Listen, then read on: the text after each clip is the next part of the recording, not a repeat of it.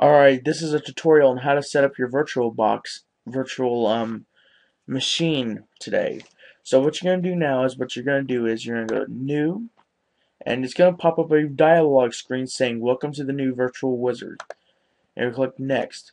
So for example, this is the VM name. You're going to give it your name, give it a name and OS type. Just say Windows 7 Home Premium. Since even though I do have not professional, ultimate, I'm just going to do home premium since this is the only example. So Windows 7, I'm going to choose that. Next, the recommended base memory for Windows 7 is 512. Well, I'm not a 512 kind of person. I'm more of along the lines of a 1012 megabyte person, but you can be any person you like to since it's your virtual machine. So I'm going to click Next. What you're going to do is you're going to leave that boot hard disk checked. You don't want to uncheck that or else, it will not work. So it's going to be like a create new hard disk thing. So what you're going to do is you're going to create a new hard disk. But for me, I already have one ready to go. But I'm just going to show you how to anyway. So it's going to create new hard disk. Hard disk storage type should be dynamically expanding storage, not fixed size, or else it won't. Well, I don't even know about that, so I'm just gonna stay with dynamically expanding. But you can choose fixed size or expanding storage, but I may try fixed size. So I'm just gonna tell you what along the lines here. You may choose anything from 4 megabytes up to 2 terabytes. I already got one set for the exact amount of hard drive space I have in my computer, 149.49 gigs. So I'm just gonna go to Next.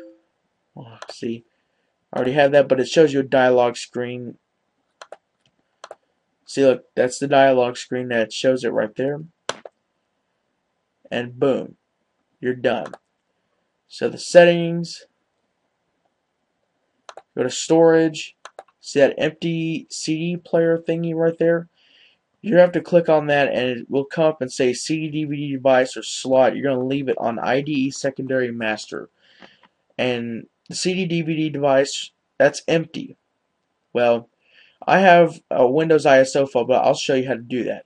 You want to click that Virtual Media Manager icon. You click Add, and you're going to go find down until you can find your ISO file.